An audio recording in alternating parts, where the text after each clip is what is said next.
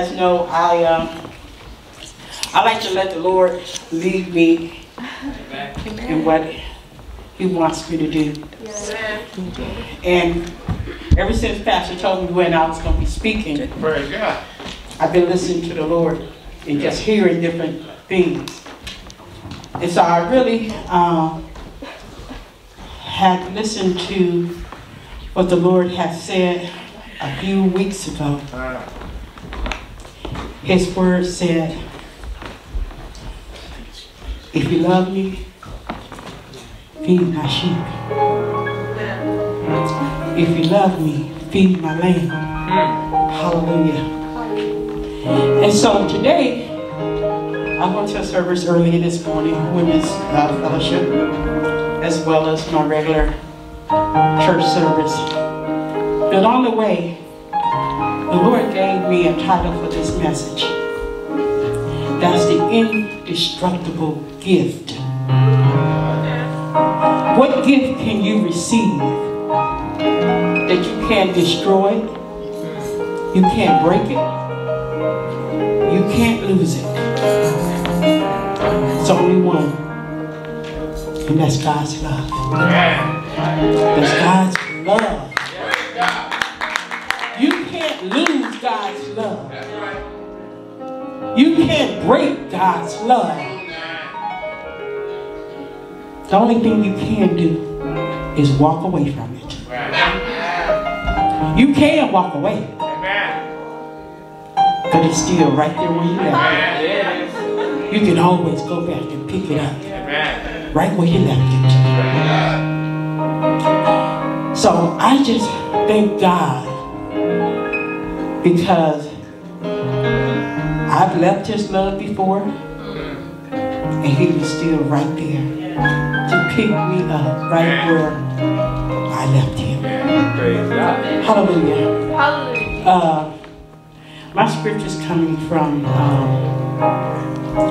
Lord, forgive me. I believe it's Matthew. Anyway, it's where it says to feed my sheep. If you love me. My challenge is, do you love Jesus? Do you know how to feed His sheep? Do you know how to feed His lamb? Who is His sheep? And who is His lamb? And I asked the Lord, Lord, what's the difference? They both sheep. But what He gave me was this.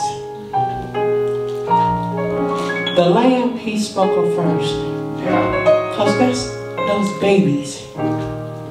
See,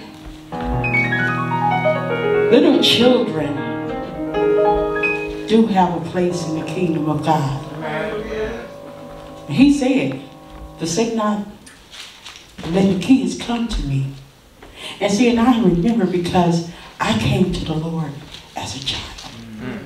And I can distinctly remember I was 5.5, 6 years old when I first started talking to the Lord. When I first had a knowledge of who God really was and a real relationship with God. See, some of us think that you have to get older and you got to hear about God somewhere when you grow. But no, you need to teach your children while they are little. Amen. Give them the word of God. That's right. And the sheep are those older seasoned folks. Because some folks come in when they're grown. So you got to feed those sheep. And you can't feed them the same food. Babies, you got to feed them a little, softer food to go down a little bit better. And even some of the grown folks, you got to feed them baby food. Because Paul talked about, some of y'all need to be on meat, but you're still on milk. And unfortunately, that is so true today. Some of us can't take the word of God. That strong, meaty word of God. Strong correction in the word of God. But we should be able to. Amen. Amen. That we should be all growing to that point where we can be directed and redirected with the Word of God. That's right. The most important thing that we have in this earth, in this world, is relationship. Relationship with each other. And love in those relationships. Amen. Forgiveness in those relationships. Amen. Yeah. I don't care what happened. Right. I don't care how bad you've been hurt. Yeah. How bad you've been wronged. Yeah. Forgiveness will cover everything. Amen. God. It gives you freedom. Yes, it does. I'm so grateful to be at God's house of liberty. Amen. Liberty. We have liberty here. I thank God that we have the freedom to serve God, Amen. to speak openly, Yes. and this is a safe place. Amen. You know, we live in a glass house, most of us. Amen. And not to just pick on you, but Mary, oh my God, you seem so quiet. And no one knew the pain that you've been through. Yeah. And I'm so grateful to God. Like I said, this is God's house of liberty. Amen. Yeah. You needed that. Amen. You needed that. And I'm so grateful to God that you were able to share that. Amen. Thank you so much. It helps me to understand some things that God was saying to me throughout the week. Yes. I don't know about y'all, but my favorite place, as I told them last night, my favorite place to get a word from God is sitting on my throne. Okay. Amen. Okay. Amen. You sitting there, it's something about you can hear the word of God. Yeah. It just comes through. Just those, as Pastor say, those little nuggets, they just come. In the middle of the night, you know, you go in there, God just drops something in your spirit. Yeah. He just opens revelation to you. You know, you don't may not always remember it, but it comes. Next time you go, try it out. But I praise God, you guys, for real, for real. Amen. There's nothing like loving Jesus. There's no greater love anywhere than that. I'm going to be a little bit transparent here. My family has been torn up, toe back. I've been hurt to the core. But I tell you what, there's nothing like forgiveness and restoration. Yeah. God can bring you back together Yes. Thank you, Lord. with no residual stuff. Yep. I don't care how bad it might hurt. Going through it, yes, it's painful. But don't let that stop you. If you have a loved one somewhere and y'all got issues, get it together. Be that peacemaker that God said, hey, your feet are shod with the preparation of the gospel of peace. Right. Go to that individual and try and make it right. Because it ain't nothing that's going to last in eternity but relationship. That's the only thing. When you dead and gone, you ain't taking no gold chains and watches and rings and your cars, your Benz, your whatever you got. None of that stuff is going with you. That's right. The only thing that's going to last is relationship one with another. Hallelujah. That's the only thing. Your spirit, that's it. These bodies, you know, a few years ago, I decided to go ahead and have a surgery because I wanted to be all fine and fabulous like I used to be. Yeah. Flat stomach and everything. But guess what? I wind up with a hernia and looking to me worse than I was before. Because I'm trying to fix me. To be something I thought I wanted to be. Come on now. God said, no. So guess what?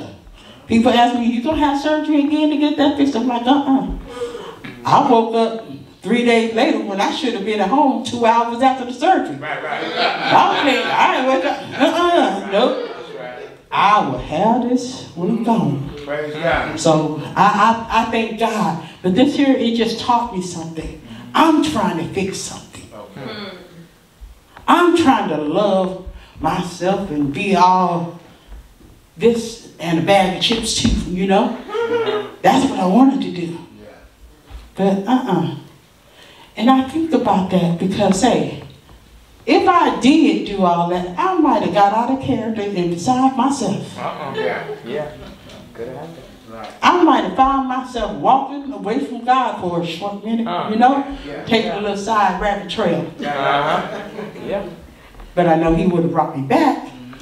But I'm just saying, y'all, Jesus is love. I don't care what you do, where you go. Even if you at that bar, if you at the club, you at the whole house. God knows you're there. He sees you. That's right. All you got to do is ask him to forgive you and get yourself back together. You make the decision that you want to do the right thing for God. He will bring you back to where you need to be. Because see, none of us have a heaven or hell to put you in. And one thing we need to remember, we are all a part of one body. Amen. That's right. Yes. And when one hurts, all of us should hurt. That's right. We should be going to each other's rescue. Amen. Yes. I had the unfortunate thing this beginning of the year. I fell down the steps, broke my left big toe. And then, 2 weeks later, I'm stepping off the stage up here and sprung my ankle. So God brought it to my attention yesterday as I was walking to the car.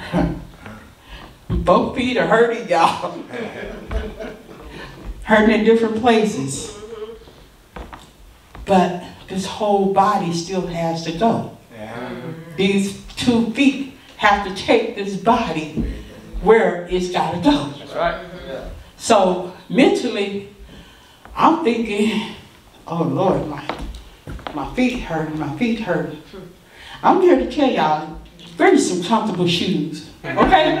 Yeah. Your feet hurting, it messes with the whole rest of your body. When one thing is out of whack, the whole body feels it. So same thing in the church. When we are a church family, we're a church body. If somebody's missing, we miss you. Amen. Somebody here ought to be calling and saying, hey, where you at? What's going on? We miss you. We love you. And then, you know, some of us don't want nobody to call us. Don't want nobody to notice that we out of place. But that's not what the Word of God says. We are our brother's keeper. We are our sister's keeper. We are responsible for each other. I thank God for the family of God. Because see, it isn't always your natural family that got your best interests at heart. But see, your church family should always have your best interests at heart. No matter what's going on, your church family should always be thinking something good and positive about you. I know I have a lot of issues at work, and I'm here to tell you, we're going to always be growing, y'all. Because folks just going to try you. The devil knows who you are.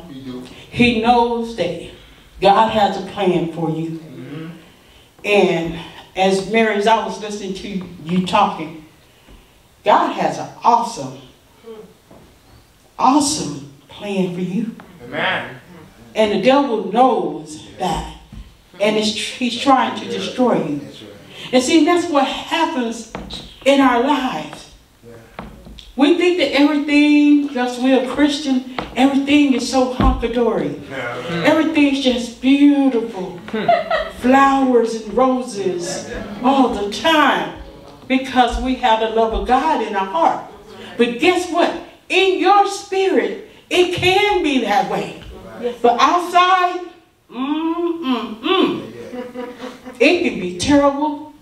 It can smell like the sewer. Because Satan knows that he's trying to destroy you. He's trying to trip you up. I don't know how many of you guys have been having such a good day. It's a really nice day. And Satan just come and slap you out of your place of peace. He just broadside you from nowhere. And before you know it, you may be done cussed. You may be done balled up your fist. You might be done got ready to slap somebody and just threw you out of your character. But that's because he knows that God has a blessing for you. God has a plan for you. Each and every one of us. All we have to do is just go through the process. It is a process. And sometimes we just don't want to go through it. It ain't easy. I'm here to tell you, I've been through a whole lot of them.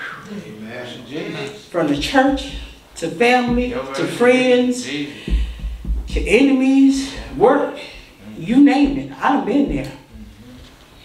But I thank God he's brought me through all of it. And the one thing that you can do, you can always have joy in your heart. You can always.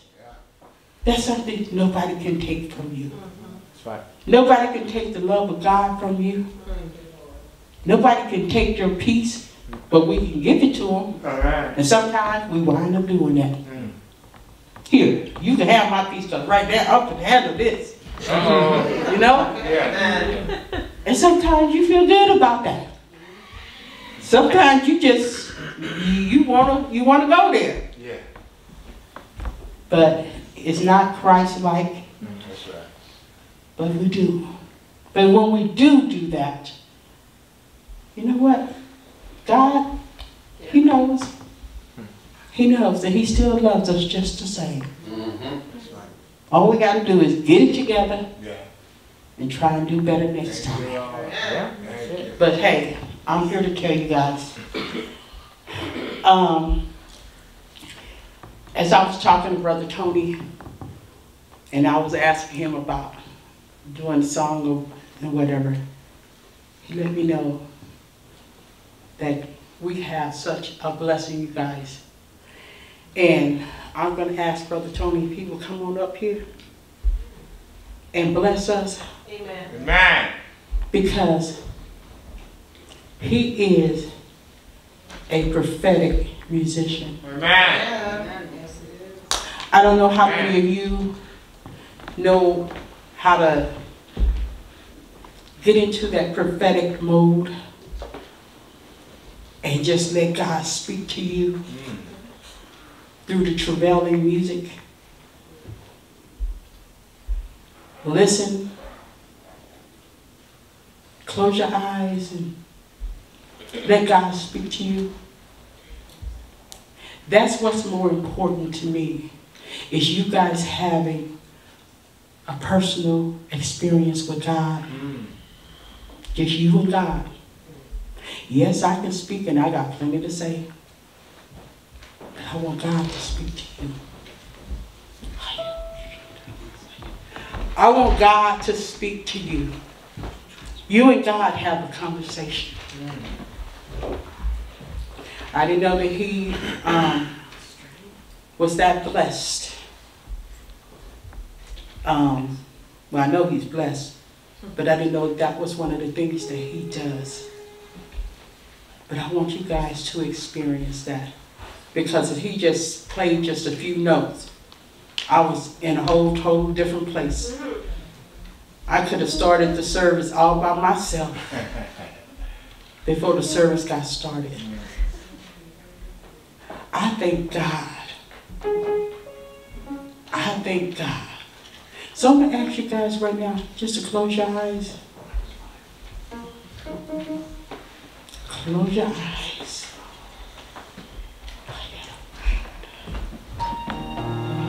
Oh, thank you, Jesus. Hallelujah. Hallelujah. Thank you, Lord. Hallelujah. Yes, Lord. Hallelujah. Thank you, Jesus. Yes, Lord. Thank you. Speak, Lord. Speak, Lord. Speak, Lord. Woo. Thank you, Jesus. Speak, Lord. Thank you, Lord. Thank you, Jesus. Yes, Lord. Thank you, Jesus.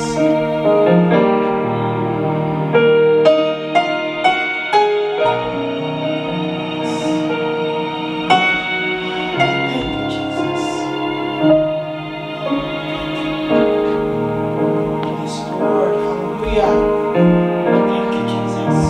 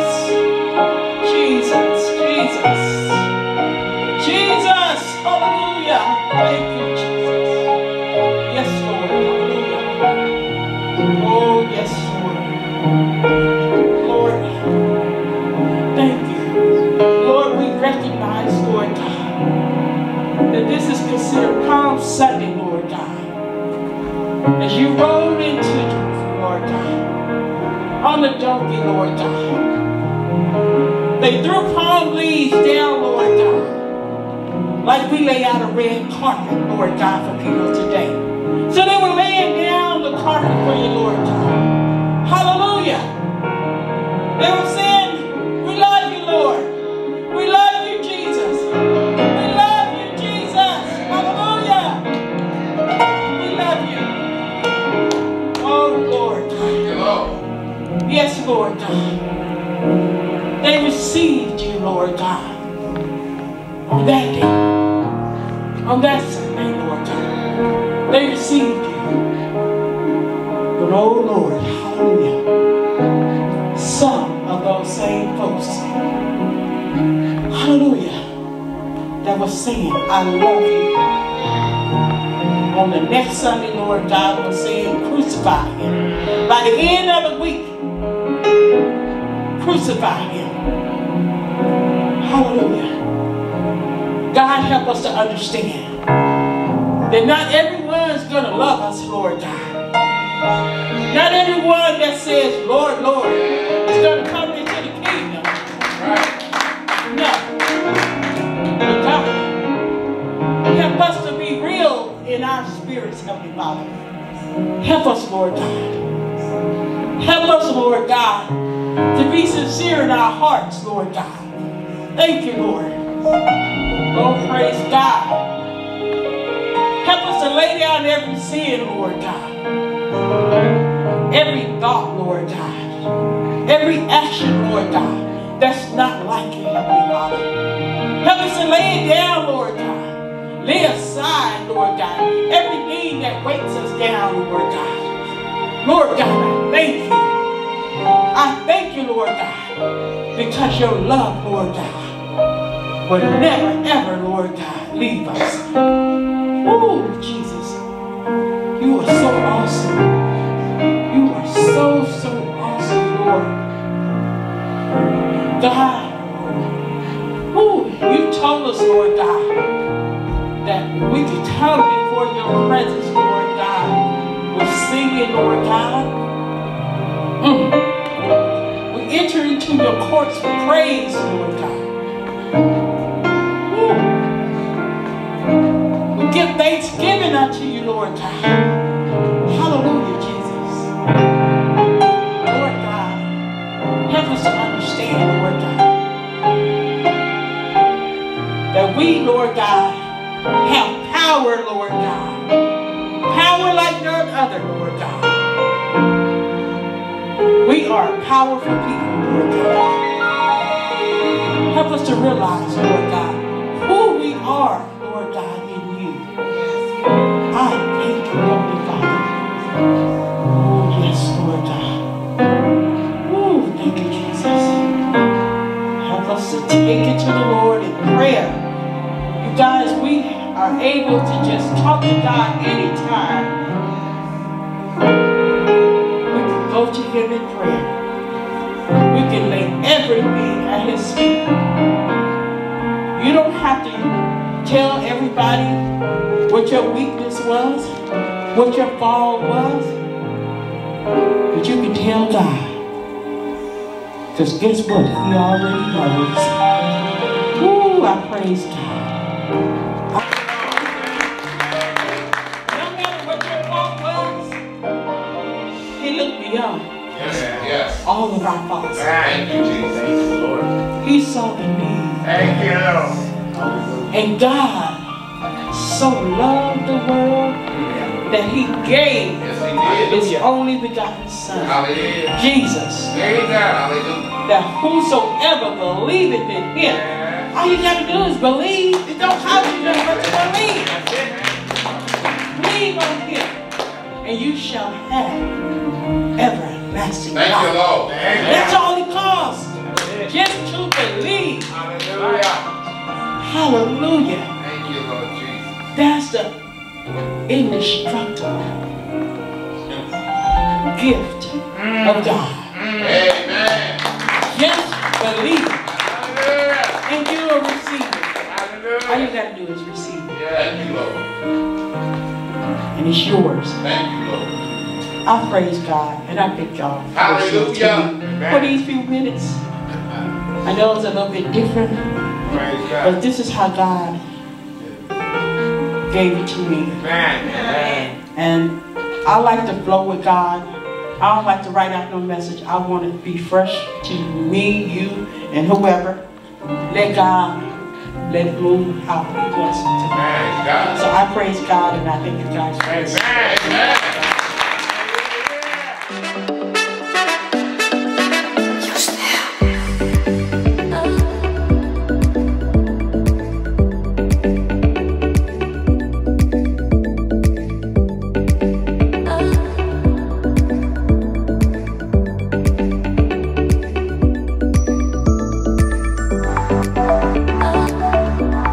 Oh,